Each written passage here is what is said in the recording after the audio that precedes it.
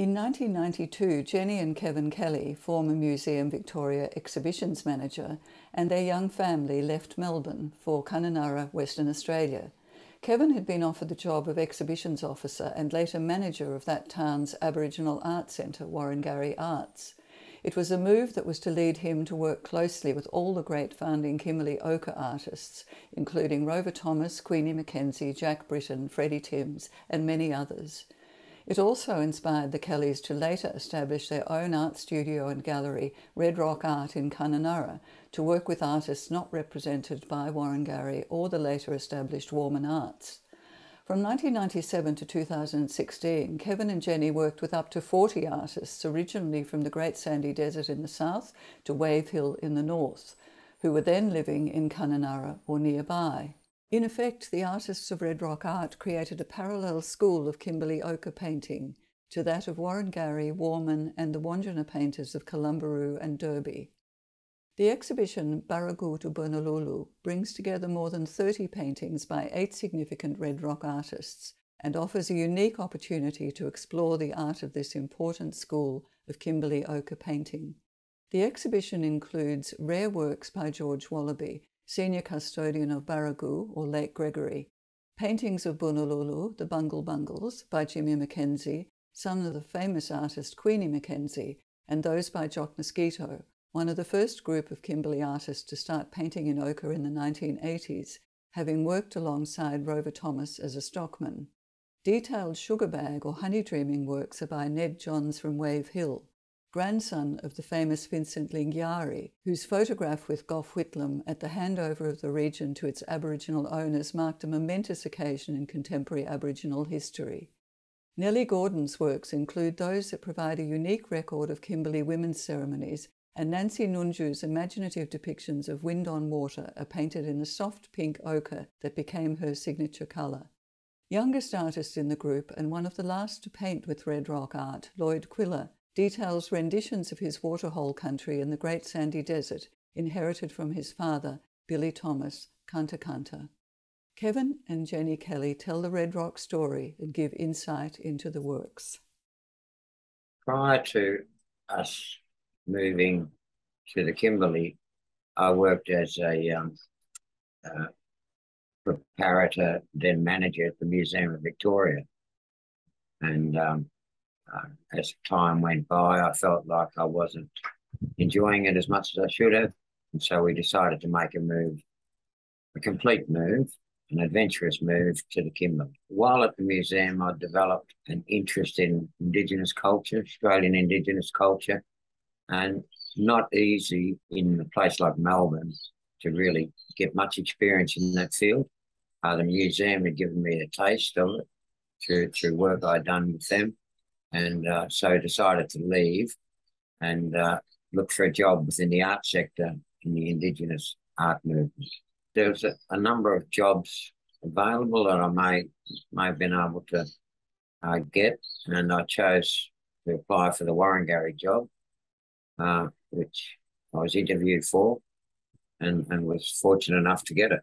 So we moved as a family. We drove up by road, arriving on, I think, the 16th of May, 1992, and it was raining, which it doesn't rain much. We set up home here and worked. I was initially appointed as the exhibitions coordinator for Waringarri, but within 12 months I'd become the manager and set about raising the profile of Waringarri Arts and developing the exhibition schedule and getting financially stable after being in a fairly poor way. Waringarri worked across a number of communities, mainly the Kununurra community, of course, but they also serviced Warmun community through fortnightly visits. We flew in and out of Columbaroo and Port Keats on a monthly basis, providing art materials and collecting completed art.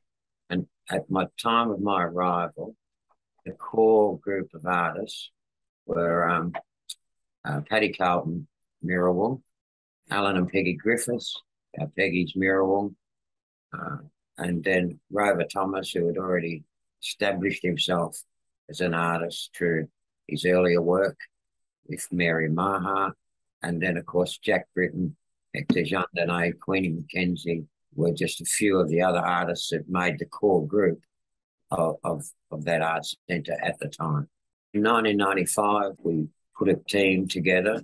Rummel Peters was on that team, an Indigenous cameraman, a mechanic, and we drove down the west coast and then east into Purnululu and then onto the Canning Stop route where Rover was born. And it was by his wish we did this. And we visited his birthplace at Yelda Soak, as well as his dreaming site, the Wild Dog Dreaming. And that trip inspired him to paint another body of work and inspired on that return to country.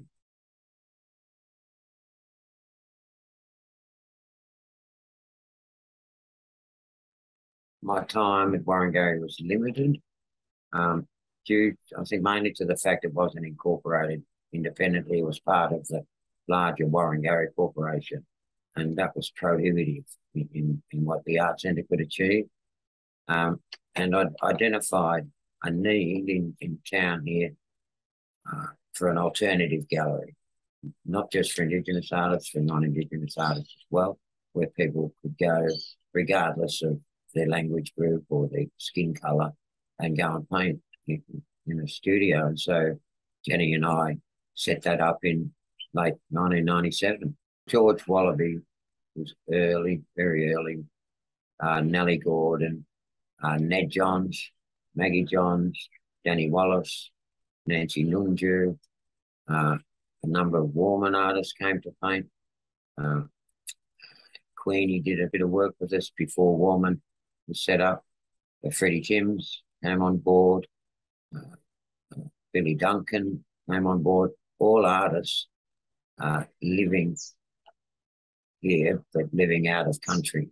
And that was the idea behind it, to provide a space for artists that didn't really have a space to paint. And a complete support network, pick up for work, drop off for work, health issues, all that stuff. George was born at Lake Gregory, which is Paruku, is the name of the lake in Waringarri. That's also George's name. And so he is the keeper of the lake. He had moved away as a stockman as a young man and actually worked with a drover called Wally Dowling, who Rover Thomas worked with, and so did Billy Thomas.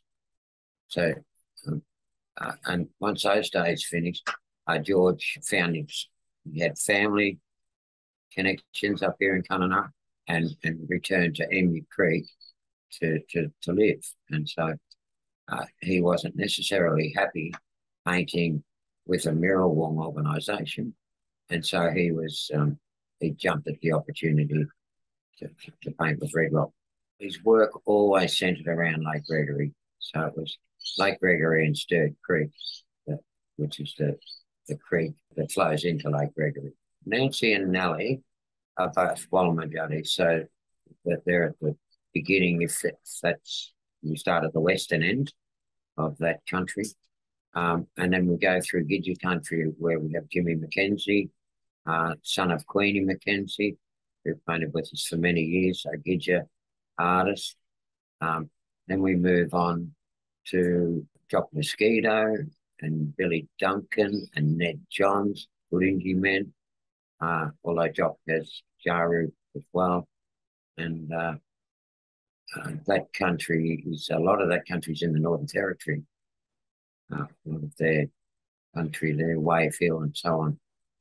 Nellie was married to George Wallaby, and she joined George painting not too long after George did at Red Rock Art. And then George passed away, and Nellie kept going for years beyond. Her paintings were more ceremonial designs, quite a lot of women's ceremonial paint designs and dress designs.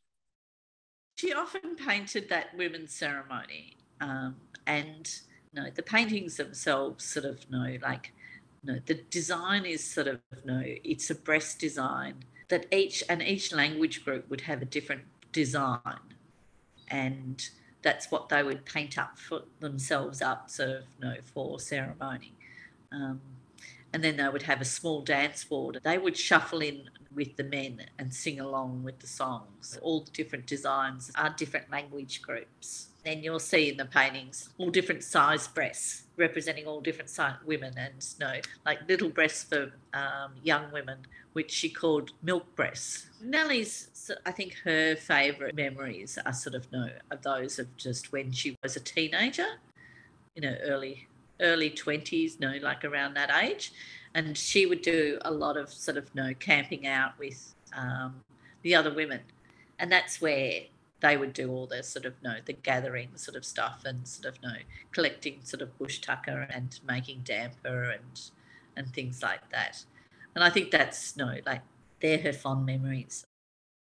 Nancy took us to a place near Bailey, near Fitzroy Crossing, near the turn-off to Cherubim Station, to an ochre site where we found these beautiful soft yellows and mauve-coloured ochres, and we collected them. We collected good amounts, and she used those for years, those ochres.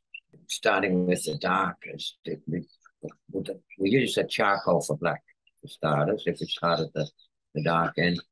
And then there's a dark chocolate ochre that comes from the site near Wonkajunka, and that's a rich, very rich, deep brown. Then there's a red, a powerfully strong red ochre that comes from the northeast of Kununurra, from a place called Marilyn on Lejeune Station, where we collect ochre there, and we actually buy it off Miracle Malt, that one. There's also a yellow out there, and there's a whole range of yellows, rich golden ones, which come from Warmun area, and then a whole range of yellows dropping down to very, very soft yellows from Bailey community near Fitzroy. We have greenish coloured ochres. We have, you can make a blue up if you want a pale blue. Pure white ochre is titanium trioxide, and there's a site to the north of here where we can get that, or you can burn down a quartz crystal, which I didn't learn until many years after I started in working with ochre. I met Lloyd as a 16-year-old. He came up to visit his father, Billy Thomas, who was living with us at the time and painting with Red Rock. And Billy initially started painting with Lloyd, or getting Lloyd to come up and paint. And then after a while, Lloyd became quite a serious full-time painter with Red Rock Art. And we had many successful exhibitions together. Lloyd's given birthplace was Quilliai, Well 43 on Canning Stock Route, which we visited many times together, and he obviously did on his own as well.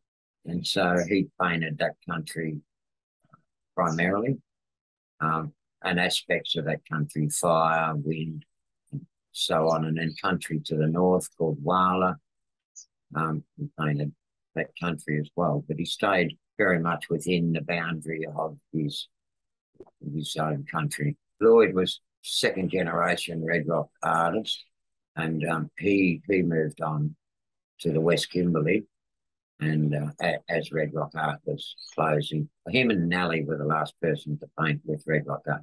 I think this is a very good cross-section of Red Rock Art, this exhibition.